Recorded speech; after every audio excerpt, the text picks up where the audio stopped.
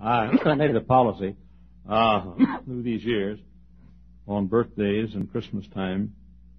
I've made it a policy for these many years. I mean, the 37 years I've been in the pulpit, the pastorate and the pulpit. I've made it a policy always to look at every card that comes my way. Every child who makes a card in a Sunday school class, I look at that card. I've done that for years. I'm starting this off because I'm going to talk about a couple of cards I received. I'm sort of heart sick inadvertently through an unfortunate circumstance today. Some of the things that were sent to me got in the wrong box, and the box got in the garbage can. And we have been out to the garbage can and taken every piece of paper out there, and I'm going to go through every card again, be sure that everything, I got sacks of garbage in my office, but inadvertently, some things got in the wrong place. But that's not what I'm saying. I'm saying that I read every card, and I will have read every card, and I thought I already had, but I will. But one card, one or two of them were unusually funny. One lady sent me a card on the staff. She and her husband said, she said, I had a picture of somebody holding a little wand up here, and she said, "This is a magic wand." She said, "Every time I hit anybody with this wand, it adds a year to their lives." And opened up on the inside, and she said, "Good night. I've been beating the fire out of you lately, haven't I?" And so I really are beating the tar, I think it said. And so then there are also some very nice ones too, besides that one. But I've always made it a policy. In the cards this year, there was one from our oldest daughter, Becky. Becky's 31. And she said something that reminded me of my sermon tonight. She said, by the way, when Becky was a little girl, 2 or 3 years old, her hair was as golden as the sun. I mean, it was just absolutely bright, yellow gold. And so the card, she wrote a note on the card, and she said, "Dear Dad," she said, "somewhere in this 31-year-old body of mine, there is still a little golden-haired girl who loves her dad very much." And I thought about that as I thought about my message tonight. Of all of the peoples that God loved, He dearly loved the tribe of Ephraim. I'm not sure why God loved Ephraim so much, but God seemingly could not let Ephraim go. He said in one place, I think it's chapter 4 and verse 17, don't hold me to it, He said, "Ephraim is joined to his idols, let him alone." But then over in I think it's chapter 11, once again, I'm not for dead sure, but I think that's it, chapter 11 of Hosea, God says to Ephraim, "Ephraim, I said in chapter 4, you're joined to your idols, let him alone." Ephraim is joined to his idols, let him alone. But He said, "Ephraim, I taught you how to walk. I remember when I used to hold you with the hand and taught you how to walk. I remember the first word you said." He likens this tribe, Ephraim, to a child. And He says, "Ephraim, I remember when you were a child. And I recall when I taught you how to walk. And I recall when you'd stumble and fall and I'd pick you up again." And God said, "Ephraim, I can't let you go. I love you too much. And I cannot let you go."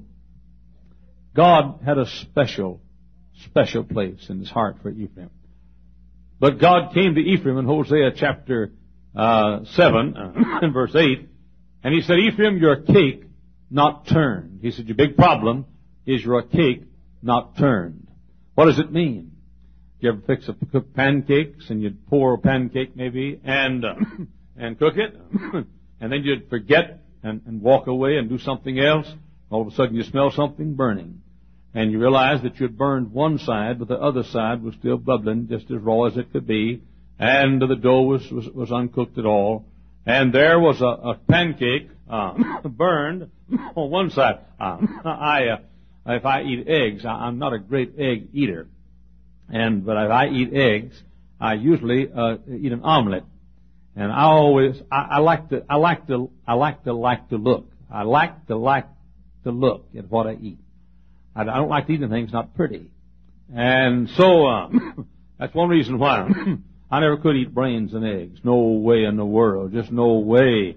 I've tried all the ketchup. I've baptized a thing in ketchup over and over again. But, I was like the fellow that said to his friends, I bet you I can eat 100 raw oysters. The fellow said, bet you can't. Oh, he said, I can too. 100 raw oysters. Oh, he said, I can't, bet you can't. Okay, said, you watch me. So he ate 10, 20, 30, 40, 50, 60, 70, 80, 90, 91, 92, 90, 90, 90, 92, 90, 93, 90, 94, 90, 90, 90, 95, 90, 90, 95, 90, 90, 90, 96, 90, 90, 97, 96, 95, 94, 93, 92, 91. And so, now, as always, that way about brains and eggs. It just never did work. I like something that looks nice when I eat. And I always choose the best side, the prettiest side of the omelet and have it facing me. Always do. That's why I can't eat eggs sunny side up. I want the sun to set before I eat them. No way. I can't do it. I mean, that raw thing looking up at me. I can't even eat a fish whole. I don't want that fish looking at me while I eat it. No way. I get a guilty conscience, and I get thinking about mama fish and papa fish at home, and little baby fish won't be coming home ever again because he went into the ministry. But I have an awful hard time. So when I eat an omelet, I always figure out which is the nicest side, the prettiest side, and turn it up. Now, this description is used of Ephraim. God said, Ephraim, you're like a cake unturned. You're burned on one side, but you're raw on the other side. A lady is cooking, and she makes pancakes. She doesn't mean to burn one side. She doesn't mean to forget to turn. But she gets busy, and not intentionally, but she gets busy and forgets to turn the pancake, and it's burned on one side, and it's no good on that side because it's too brown, and it's no good on the other side because it's not brown at all. And God said, now, Ephraim, that's your problem. He said, you're going to seed on one side and haven't done a thing about the other side. You're not well-rounded. You're not well-balanced. You're not complete. You're not mature. Over here, you're doing this too much and not doing this enough, and then you'll do this too much and not do this enough. He said, Ephraim, you're a cake not turned. Now, the word here is the word perfect. When Jesus said, be ye therefore perfect, even as your Father in heaven is perfect, He wasn't saying, be ye therefore sinless, even as your Father in heaven is sinless. He's saying, be ye therefore complete or mature. Now, for example, he's talking about having all your faculties. Now, I have a perfect body. Now, hold it. Don't throw anything at me. My body is not. I got a scar on the leg. I got a problem in my esophagus. I've got problem with not enough on top of my skull and not enough underneath my skull. But I have a perfect body. You know why? Because I have 2 arms and I got 5 fingers at the end of each one. And I got 2 legs and I got 5 toes at the end of each one. And I got 2 eyes and 2 ears and I've got 1 tongue. Some of you have more than that. I only have 1. I have 1 tongue. And I have all my faculties. Now, some people have lost an eye. Now, their body is not perfect. The word means complete. It means mature. It means every faculty in its place. It means having all you're supposed to have. Some people have lost a finger. Now, their bodies may be stronger than mine, and the truth is they may be more perfect as we count perfection than mine, but they're not perfect as God counts perfection because they're not complete. There's something missing, a member missing. Some people have an arm missing or a leg missing, or some folks have a brain missing, but those aren't perfect. Now, what Jesus said, be ye therefore perfect, even as your Father in heaven is perfect. He's saying, I want you to be complete. I want you to be mature. I want you to have all the Christian faculties. I don't want you to pray at the expense of soul winning, or read the Bible at the expense of prayer, or be separated at the expense of serving God, or hate sin at the expense of loving God, or love God at the expense of hating sin. I want you to have every faculty that the Christian ought to have.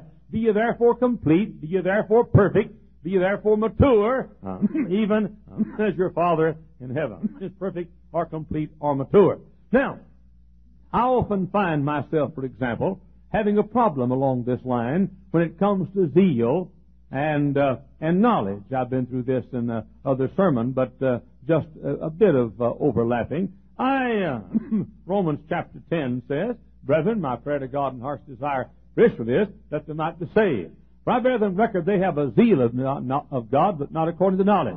For they, being ignorant of God's righteousness and going about to establish their own righteousness, have not submitted themselves unto the righteousness of God. Now he said this. He said they have a zeal of God, but not according to knowledge. What does it mean? It means they were zealous, but they did not. The other side of the cake was not turned. The zeal side was burned, but the knowledge side had not been cooked at all. It was burnt on one side, and it was raw on the other side. Now, I don't know about you, but I have a problem about this matter. I love zeal, but I also love knowledge. Now, I have a problem. When I get the zeal, I seem to lose the knowledge. When I get the knowledge, I seem to lose the zeal. I was up in Canada preaching several years ago, many years ago now. And, in fact, so many years ago, I was a young man. And I was in Ottawa, Canada. I was preaching for 5 days and nights at a citywide meeting in Ottawa. On Friday, I had come to the close of the week, as almost the close, and an old Scottish preacher walked up with his Scottish accent and said, Dr. Hyles, I admire you very much. And I said, thank you, sir. And he said, the thing I admire about you is your zeal. He said, you really have a lot of zeal for the Lord. Then he went on to say, when I was a young man, Dr. Hyles, I too had to choose between knowledge and zeal. And I said, you can have your sword back if you want it. I took the bloody sword out and gave it back to him. Now the truth is, most of us do have to choose between knowledge and zeal. I often say when I'm preaching to preachers, for example, did you ever see a professor in a college that had any fire? Ever see any? I mean, they're dead as king tut. Not here, of course, but it's hard to find a professor that's on fire for God. And also, I say, did you ever see an evangelist that knows how to read and write? You see, on one side, you got the zeal. On one side, you got the fellow that passes out tracts and preaches on the street and goes soul winning. And he's the fellow that goes on. But on the other side, you got the knowledge. I know some people have the zeal, don't have the knowledge. I know some people have the knowledge, don't have the zeal. But that's what God is saying to Ephraim. He's saying, you're a cake not turned. One side, in one area, you're burnt. You've overdone it. In the other area, you haven't even been cooked yet. You're not even warmed yet. You're burnt on one side and you're raw on the other side. Let me ask you a question tonight. Are you excessive in your zeal at the expense of knowledge? God does not want that. God wants a proper balance of zeal and knowledge. That means that maybe a young college student who's on fire for God and he's ready to charge hell with a squirt gun and he's ready to go for God and he's zealous. That's good. But now I want to tell you something. Don't you do that and not learn this book. Don't you be zealous at the expense of the Word of God. God intends for your zeal to be knowledgeable zeal. He intends for your fire to be facts on fire and not foolishness on fire. And so I say to you tonight, God says, you're a cake not turned. You got your zeal, and you got the zeal burning, and you're burnt on one side. Now, learn the Bible. Learn the Bible. Be sure you know the Word of God. Now, go to the other side. I say this. It's a very, very tempting thing for people who love to study, especially people who have intellectualism, of which I have not been infected yet. I think that's obvious. But it's easy for some people just to want to study the deep things of God and just get in your study and say that, listen, many a church tonight across this country is languishing because the pastor is burnt on the study side and he's raw on the zeal side. And there are many churches tonight in this country who are languishing in mediocrity and failure because the pastor is burnt on the zeal side and he is raw on the knowledge side. Now, I want our folks here to be well-rounded. I say to our people, young people especially, I want you to know how to behave in any proper given situation. I believe that's what education is. I think education is knowing how to behave in any given situation without being an embarrassment to those who love you and to those who know you. I think that a right kind of a Christian ought to know how to behave himself at a tea party, or tea. I think that same person ought to know how to behave himself fishing on a Mississippi River. Though I think if you got any sense, you'd rather fish than go to a tea. But I don't want a bunch of zealous nuts running around this church, nor a bunch of learned deadheads either. I want to ask you a question tonight. Are you burnt on one side and raw on the other?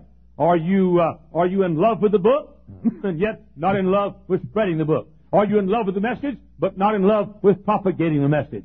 Are you in love with the truth without spreading the truth and carrying the truth? Is that you? Then tonight, I say to you, turn the pancake over. Turn the cake on the other side and add zeal to your knowledge. But if you're the kind who goes soul winning 20 hours a week, read your Bible 20 minutes a week, then you've got a problem too. And so I come to you and say, as God said, Ephraim, you're a cake not turned. You're burnt on one side. You're burnt on the zeal side and raw on the knowledge side. Or you're burnt on the knowledge side and raw on the zeal side. And God comes and says, learn the book. Learn the book. Stay in the book. Stay in the book. And then when you stay in the book, He said, stay after sinners and take what you know and spread what you know and carry the truth of God that you learn in the book.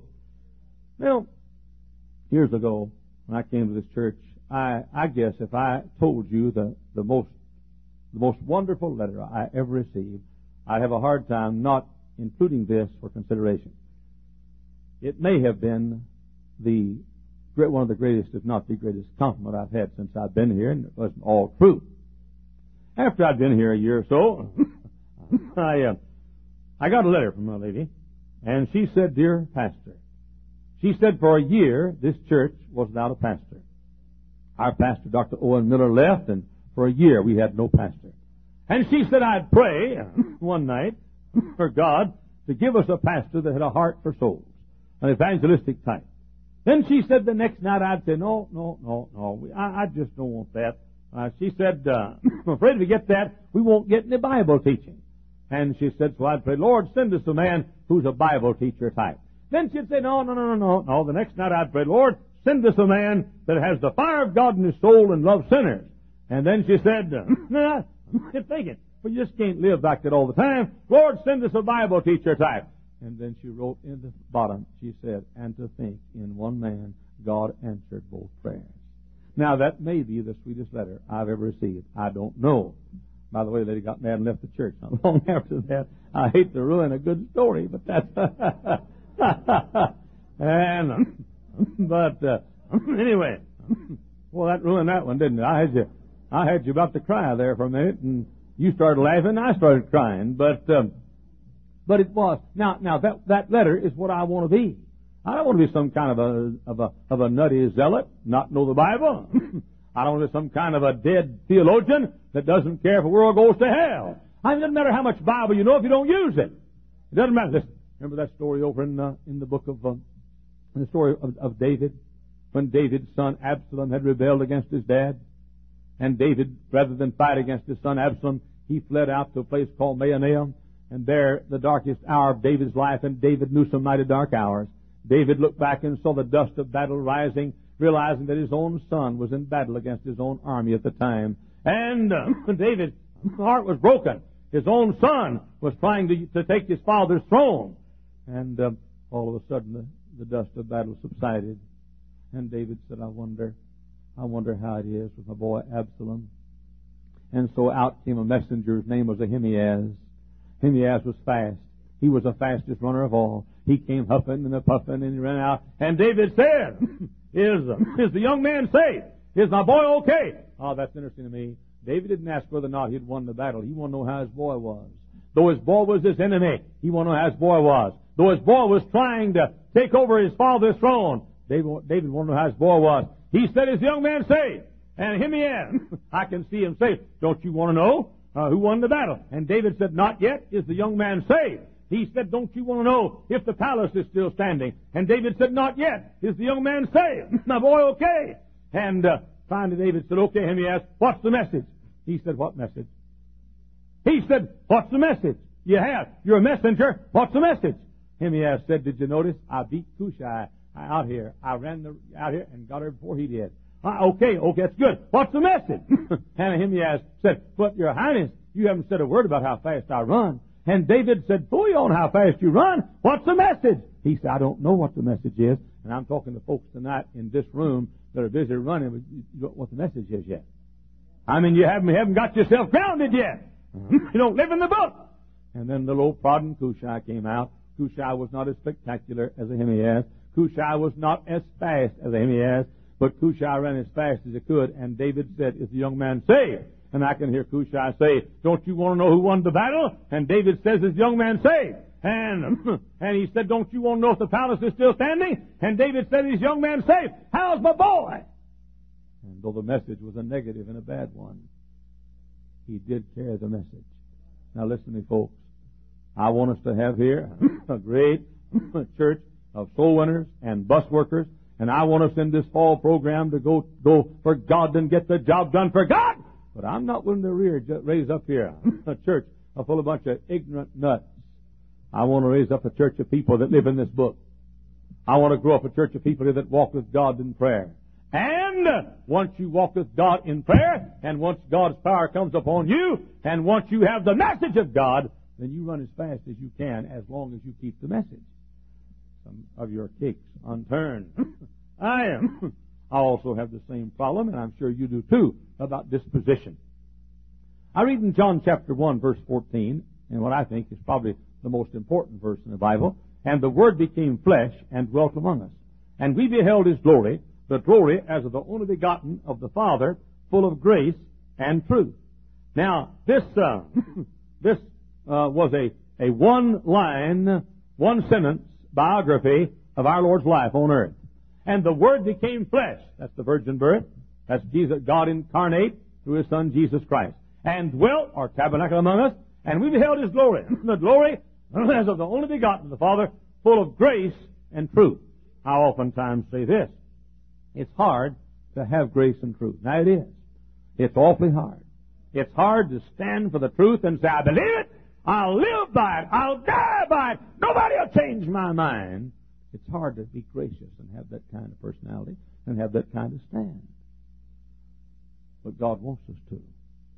God wants us to be full of grace, love, mercy, compassion, forgiveness, kindness, forbearance, long-suffering. God wants us. At the same time, God wants us to say, that Bible is the Word of God. Like it or lump it, I believe that Bible is the Word of God.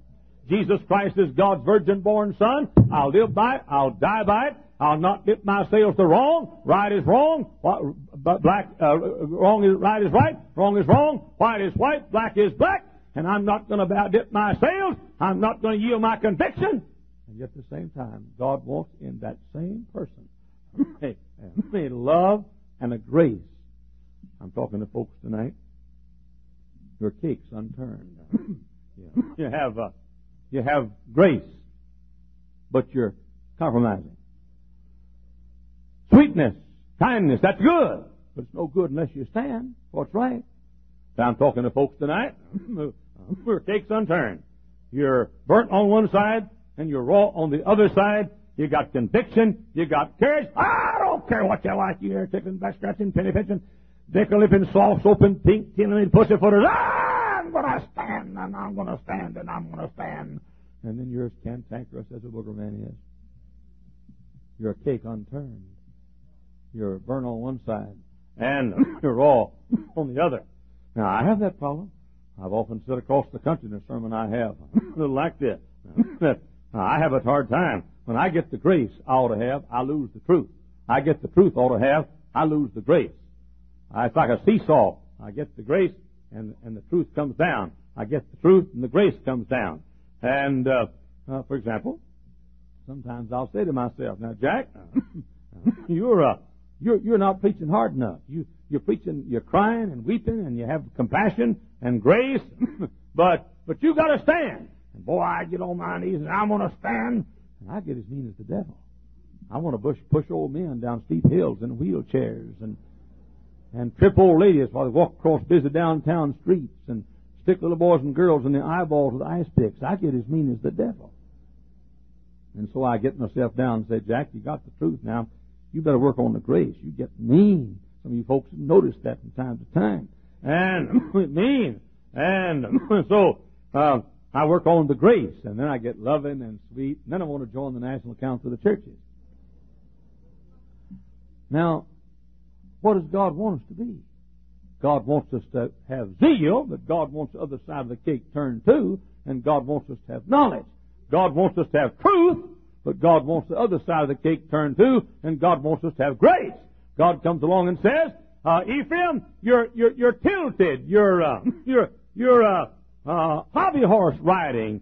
You're on one rail and one track. And he said, you're a cake unturned. In some areas, you cook so long you burn, and on the other side, you're raw. And then you get over here and you work on the raw side, and you get it all cooking and get it burned, and the other side gets raw.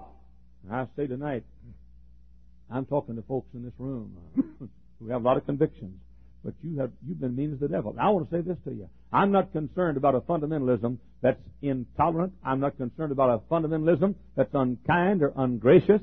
I'm not concerned about a fundamentalism that gets mad and fumes and fights and calls names and writes up people in tabloids. I'm not concerned about that. Listen, there's not a preacher in this country who has any more convictions than I do, or more, if you pardon the expression, idiosyncrasies in some cases than I do about right and wrong. But I will not stoop so low as to slander people and enter into this thing of trying to wreck people's character and become a character assassin. I won't do that. Why? I want to have the truth, but God knows I want to have the grace. I want to have the grace, and God knows I want to have the truth, and I want to have the zeal, and God knows I want to have the knowledge, and I want to have the knowledge, but God knows I want to have the zeal. I'm talking to somebody tonight who needs to turn the cake over. And your convictions are good, and I'm glad they are, but you're getting cantankerous, hard to get along with, and critical of people that are not just like you on every issue, and name calling and hatred and slander. Now turn the cake over, and let's get love, and let's get mercy, and let's get compassion, and let's get forbearance, and let's get long suffering, and let's get patience, and let's get kindness, and let's get brotherly affection, and let's turn the cake over. I'm saying if you got the zeal, but you don't live in the book, turn the cake over. You got the book, but you're not winning souls and on fire for God, turn the cake over. If you have conviction and standards and believe in right and wrong, but no kindness and long suffering and patience and love, turn the cake over. Or if you're loving and gooey and sweet and kind, but no convictions, turn the cake over. You're a cake unturned, burned on one side. By the way, I also have the same problem sometimes concerning love and hate. My Bible says that he that loveth God hateth evil. Billy Sunday used to say, you can't love flowers unless you hate weeds. And you can't love health unless you hate germs. And you can't love God unless you hate sin. But you know it's awfully easy for that hatred for sin to get burned. There's a fella in this room tonight. I feel sure he's here. He goes to church here. He used to go to church in California. And Dr. Ray Badham was his pastor. And Dr. Badham got up one night in a sermon, and he tore loose on this thing of adult bookstores, and he just leveled them, the adult bookstores, and tore them to pieces. And he got this guy so stirred up. I think he's here tonight. He's always here. He got this guy so stirred up, he went out as soon as the service was over and struck a match and set an adult bookstore on fire and burn that thing to the ground. And there you go. Amen. Amen. You're burnt on one side. That bookstore's burnt on one side too, and raw on the other. But anyway, you catch it, did you? But saying that I'm not talking about that. Dr. John Rice preached a sermon and wrote a book on what's wrong with the movies. A fella in Ohio got a hold of that sermon on what's wrong with the movies and pulled the Carry Nations Act. He got a hand axe and I think it's Cincinnati and Ohio, and went down to the local movie house and went up to the room upstairs where they had the projector in the movie. And while the movie was going on, he took a hand axe and chopped that projector to pieces. And, of course, took care of that movie that night and got 2 years in the penitentiary because he did it. And now, if you're going to chop something up, that's a mighty good thing to chop up. But old Dr. Bob Jones used to say, I knew a fella cussed all the time, but never cussed anybody, didn't need a cussing. And now, I'm not suggesting. Look, I want you to hate the adult bookstores, but let's stop short, please, of burning them to the ground. Just singe them a little bit. But no, don't you do that. The police will have me in the jail before morning for inciting you to burn them. I want you to hate sin, but I want you to love sinners. I want you to hate liquor, but I want you to love the liquor drinker. I want you to hate alcoholism, but I want you to love the alcoholic. I want you to hate immorality, but I want you to love the fallen person. I want you to hate drinking and cussing and smoking, but I want you to love the people that do it. God never teaches us to be unkind to sinners. Oh, they said of Jesus, they said he eats with sinners. He eats with sinners. No, he didn't participate, but he ate with them. He loved them.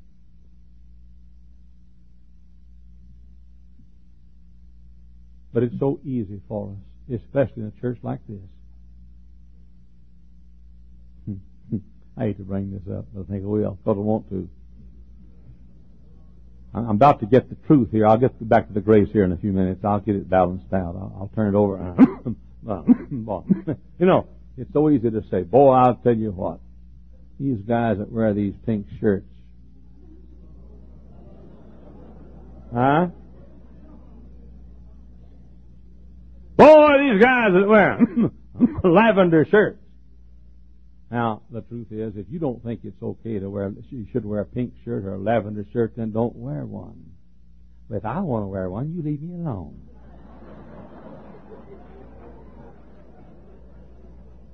Now, but you know,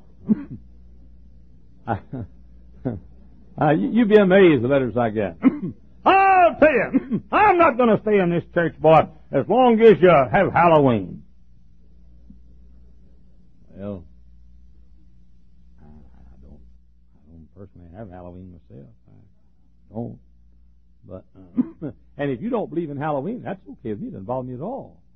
But you know, that's not going to make you Elijah because you stand about Halloween. You know, Shadrach, Meshach, and Abednego didn't go to the fire furnace because they didn't decorate a Christmas tree. Now, you may not like Christmas tree. That's okay with me. I don't care. But it's not going to make you in Fox's Book of Martyrs. It may make you in Iliad's Book of Idiots, but it's not. But I mean, God said, He said, look, by the way, a church like this, you've got to watch it all the time. Look, folks, we're here from all over America. We got more people here, got more strange convictions. I got a letter last week. You've seen these ladies that blouses have a little tie on it about like yours there. It's a miniature thing like this. We got folks here crusading against those things. I mean, boy, I'll tell you what. I'm not going to have anything to do with anybody. Let these ladies wear these little ties. You know, you're going to go down religious history as being one of the great defenders of the faith. I mean, Martin Luther started the Reformation over that. You know that, don't you? That's one of those theses he nailed on the wall. Yeah. But if it's scriptural, why are you saying, blessed be the... I shouldn't say that. I told you I wasn't going to be funny tonight.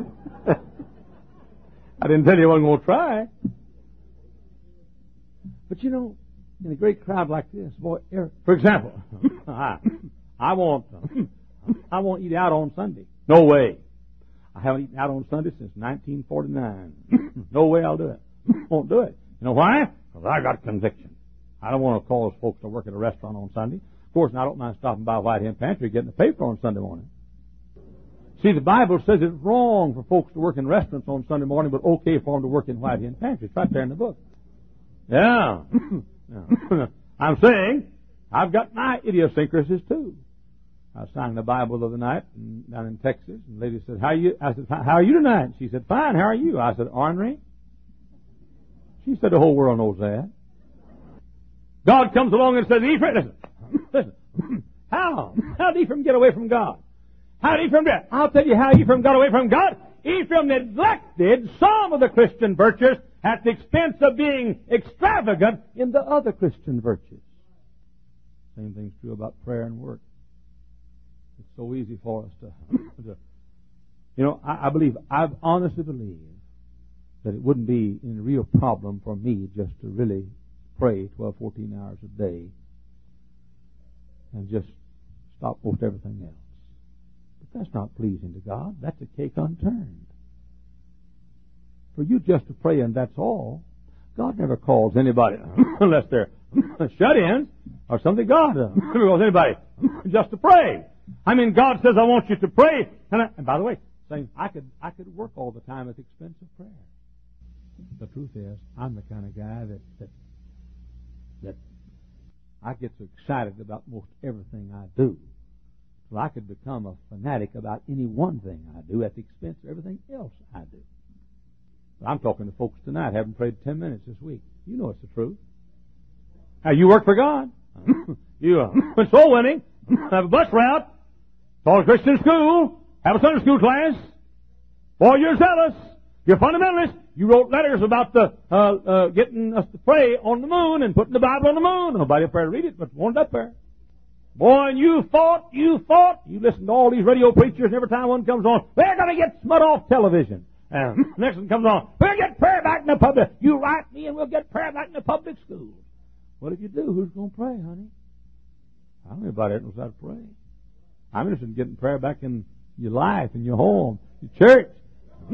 Prayer closet. But I'm saying that it's so easy for us to have the cake of prayer. I could do it. And I'm talking to folks tonight. You haven't prayed 10 minutes all week. You don't pray 5 minutes a day. I mean, you're raw on the prayer side, and you're burnt on the zeal side, and you're burnt on the work side, and raw on the devotion side, and you're burnt on the working side, and you're raw on the meditation side. You don't walk with God. You don't know God. You're burnt on one side. A fundamentalist. Go for your Bible. Don't drink. Don't dip. Don't smoke. Don't chew.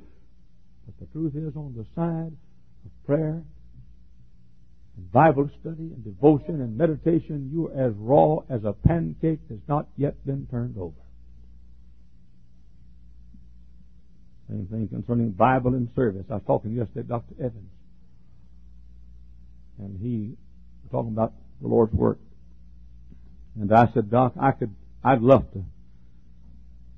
in my own flesh to have time to study for sermons like I want to. If I had 15 hours of sermon a week, boy, I love words. I dearly love words and phrases and figures of speech. I love them. If I had 15 hours per sermon a week to study on my sermons, I'd work at being the next R.G. Lee. I don't think I could, but I'd work at it. But I know if I do that, there won't be any Hammond Baptist High School, or grade school, or junior high, or Hyles Anderson College. I know if I do that, the other work will flourish. So what do? I purposely do not preach as well as, do not study as much as I'd like to, because if I did, I'd be burned on the study side and raw on the organizing side, and raw on the soul winning side. I'd like to, and I say this not boasting, But I do believe I could be a Bible teacher if I worked at it. God in some way has opened the Bible to me in some areas. And if you'll read my books on prayer and Holy Spirit and a book coming out on separation, if you'll sit in the church here for week after week and listen, you'll know I love the Bible and I study the Bible. And I could very easily become a deeper lifer. I'd love to take the tabernacle and tell you everything stands for in that tabernacle while the world perishes and goes to hell. It'd be easy for me, but I mustn't do it. So what do? I realize that in no area of my life am I what I could be if that were the only area of my life. So, I'll take a B in my preaching instead of an A+, so I can take time to win souls to Christ and organize soul winning. I could write better books than I write if I had time to research like I want to and would like to, but if I took that time, I wouldn't have time for the sermon preparation. So what do? I just do a lot of things and make a B on all of them maybe, rather than taking one thing and burning at. Listen, I'm interested in the average grade, not the grade 1 course. You teachers know there are pupils who love a certain subject. They'll make an A in one subject and flunk everything else. That's not what God wants you to do. God's concerned about your average. God's concerned about your maturity. God's concerned about your being perfect or mature, well-rounded. That's what God wants. God doesn't want a bunch of zealous nuts. God wants a man to... I want, and I mean this, I want to conduct the most comforting funeral that I can.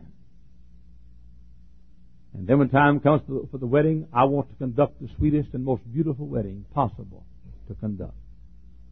And then time comes to preach a hellfire and brimstone sermon. I want to hang you over hell till your hair gets singed. I had a preacher friend down in East Texas, preached on hell on Sunday night, and a lost man was there, and a lost man died in an airplane crash the next week, and that preacher preached the same sermon on hell at the funeral he did that on Sunday night and told the people that the guy didn't get saved and went to hell. He said, that's all I can say. He went to hell. I wish he'd have gotten saved. And the family was enraged, of course, and justifiably so. And they went and said, you can't go to the grave unless we dig one for you too. No way. Now what am I saying? I'm saying that the preacher, look, you don't have to say the fellow went to hell. It doesn't do any good. Maybe he did. But I'm saying that God is saying, He said, look, I want you to be mature. I know preachers that have no propriety whatsoever. I want to be able to know how to talk about the Bible. I want to be able to know how to behave myself in any given place. When I first came to this church, we had a church softball team. We may still do, I don't know. We hadn't won a game since 1938, I think it was. But we had a church softball team. And so, I used to pitch softball. So I didn't play at all, but I went to the game. And the pastor of the other church was there. Back in the days when the church was smaller and I could do things like that more. And he had on just what I have on. Black coat, black tie, black shoes, black socks. He had a hearse. He'd been all ready to go. Somebody said this morning, this is your 57th birthday, isn't it? I said, I'm wearing black, ain't I? Lady said to her husband, said, you forgot our anniversary. He said, no, I'm wearing a black tie. And I told you it wouldn't be funny tonight. But this preacher came to the ball game, like I'm dressed here. Just like this. And so his members were there watching. They saw him. He came out on the field, and somebody said, hey, you two reverends, why don't you play some catch? Well, I had on a pair of yellow slacks and a white short-sleeve shirt. And so I took the ball, and I threw it to him, and he caught it like that. Then he threw it back like that. And his church members bowed their heads and shook them like that. You know why? Fellow was burnt on one side and raw on the other side. I want you to be a good Christian and a good preacher, but I want you to be a man. Well-rounded. I want you to be a man, but I want you to be gentle. Boy, I love what the Quaker said. He said, I would not hurt thee. I would do thee no ill. I would not so much as lift up my hand, dear beloved, to harm thee, but you're sitting where I'm about to shoot. I love that. Listen, be nice to a fellow when you kill him. And I want the people of this church to be the kind of people that know the book. That isn't all. I want you to walk with God. But that isn't all. I want you to know how to pray. That isn't all. I want you to go soul winning. That isn't all. I want you to be courteous and kind. But that isn't all. I want you to be honest and pay your debts. That isn't all. I want you to have the goodness of God and compassion. And I want you to have every one of the faculties of Christian grace, not at the expense of another. A cake unturned, concerning the inside and outside, our Lord mentions. He said, some of you are like whited sepulchres. He said, on the outside you're painted white. Inside you're like dead men's bones. He said, you're like a platter, a dirty platter. He said, the outside of the platter is clean, but the inside is dirty. He said, you're like a cup. The outside is shined and real nice, but the inside is filthy. Now, I'm concerned about us having not just the outside burned. I want us to turn the cake over and get the inside right, too. And God says to Ephraim, He says, you're a cake unturned. I know some preachers who've gone to seed on prophecy. It's all they ever preach on is prophecy. Prophecy. Who's Antichrist? Where's he from? When? Where? How? What? Why?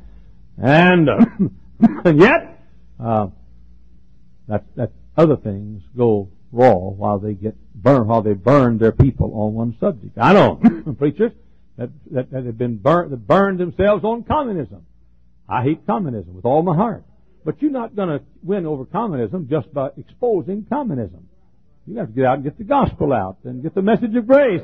And communism's on one side, and the gospel of Christ is on the other side. You get a person born again, it'll take care of the communism. It'll take care of that. But I know people that say, fight it and fight it and fight it. No soul winning. No love. No Bible study. No prayer life. Burned on one side, raw on the other. I know preachers and Christian people that are that way about politics. Now, I want good men in office. And I'll guarantee you one thing. I'm not going to get off my throne, which is my pulpit, and spend my life trying to get good men in office. That's not my business, not my calling. God didn't call you to be a politician. Doesn't say a word about that on your ordination paper.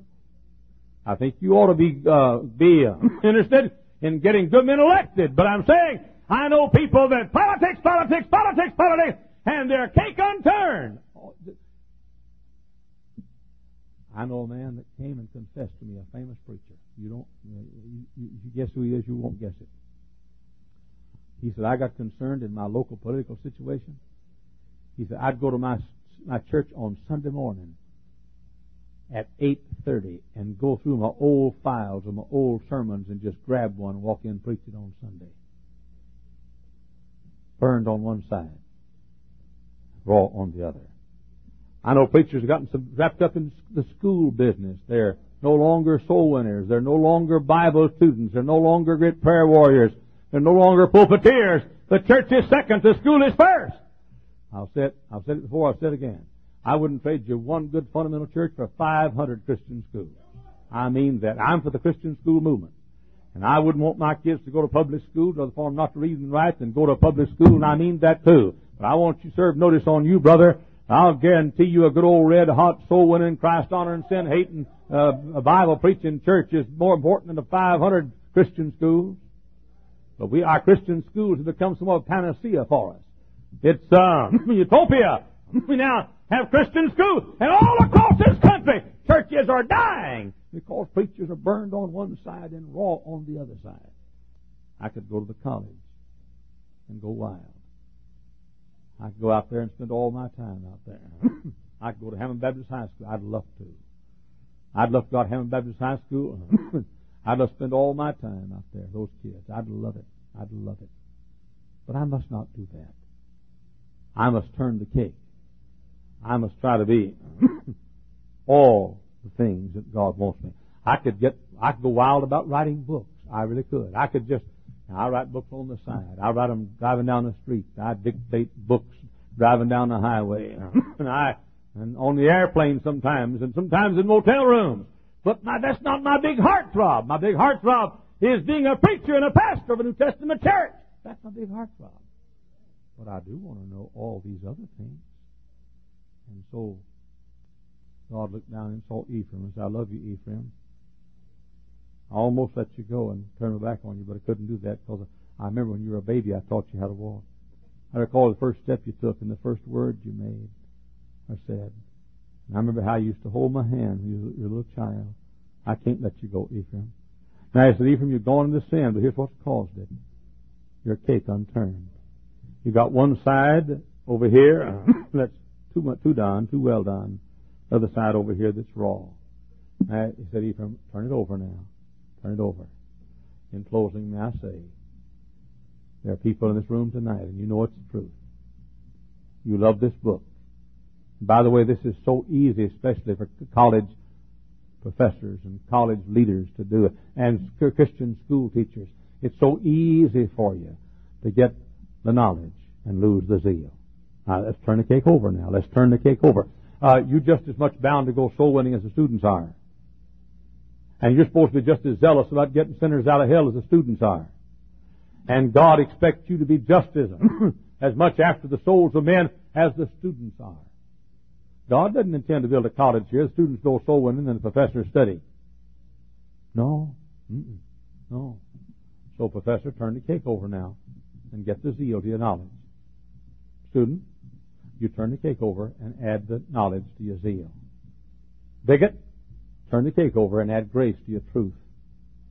Compromiser, turn the cake over and add truth to your grace.